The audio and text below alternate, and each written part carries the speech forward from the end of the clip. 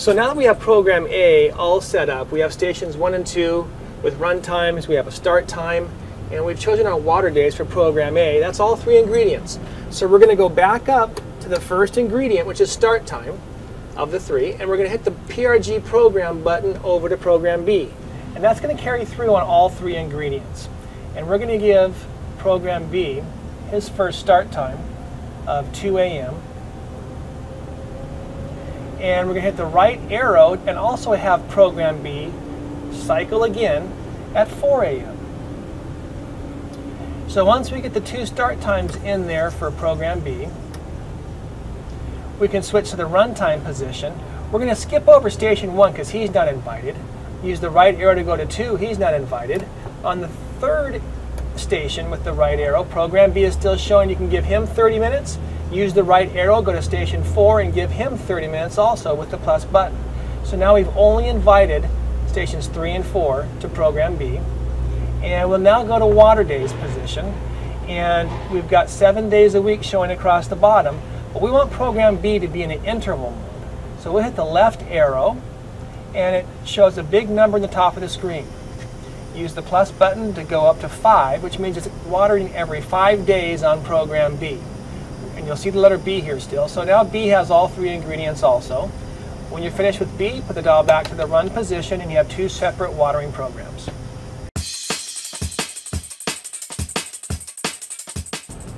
So now that we have all of the programs A and B programmed here in the light blue area, we're going to work our way to the left on the dial, and the first position we come to is system off. Pretty straightforward. It means the controller is not going to irrigate until the switch is put back to the run position. You'll notice you get a sprinkler icon with a circle and a line through it, and the words off will appear.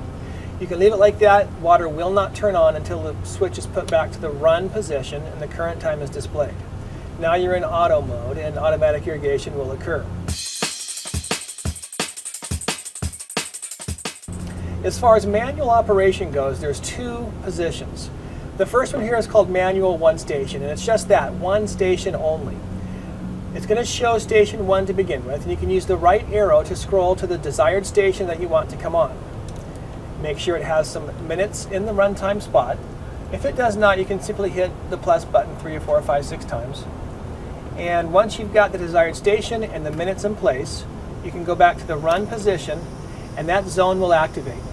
When it does, don't be alarmed, but you will have a flashing sprinkler icon in the window stating that a system or a zone is running.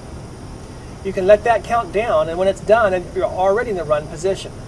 If you like to turn the water off before the allotted time has expired, simply go to the system off position. It'll say off, and return the dial back to the run position. Now that's manual 1 station. If you would like to do the entire program, you'll use the right arrow with the hand here above on the top right. You'll hold that button down and you'll see a program appear. You can change the program to programs B or C and then release the button and that program will start. And that program will consist of whatever stations have a runtime in the program, be it A, B, or C program.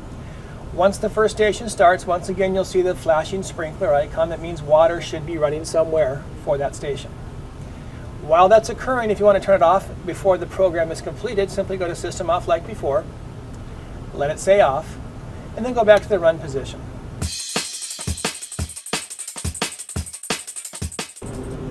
So the next position down here is Solar Sync Settings, and that only refers to if you have a Solar Sync sensor hooked up to the X-Core, but we'll cover that information in another video.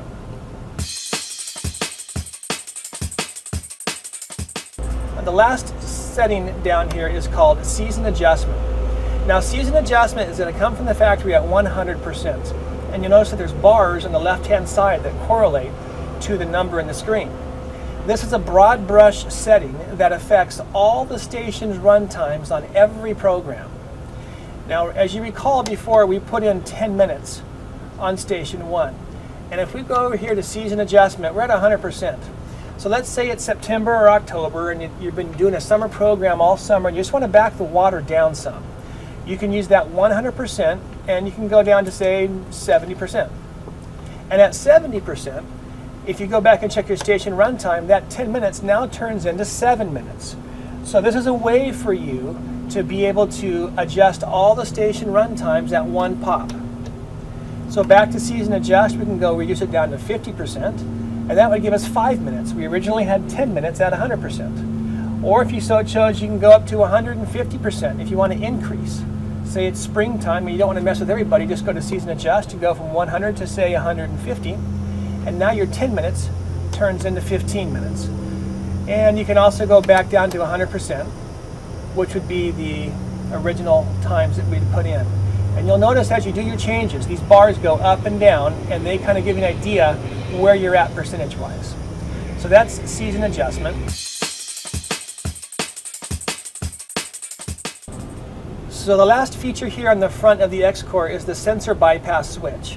It's fairly straightforward. It has two positions, active or bypass. In the bypass position, whatever rain sensor, mini click or rain click that you have hooked up, it's simply going to ignore the input from that sensor. So if you're not sure if your rain sensor is working and you just want to ignore it for now, go to sensor bypass. In the active position, that means it's going to honor the sensor input that's being given into the controller. So if you have a rain sensor and it rains and gets wet, it's going to shut the controller off and put it into sensor off mode. And no water will occur until that sensor dries out and sends the dry signal back to the controller, and when it's ready to irrigate, you'll see the current time in the screen. On a solar sync sensor, by utilizing the active and bypass, that does not nullify the entire solar sync. It only cancels the rain click portion. The solar sync will continue to adjust the season adjust by percentage, even though your switch is in bypass, because that only controls on solar sync, once again, just the rain sensor portion of it. So now that we've finished programming the X-Core controller, it will come on the days and times that you've indicated.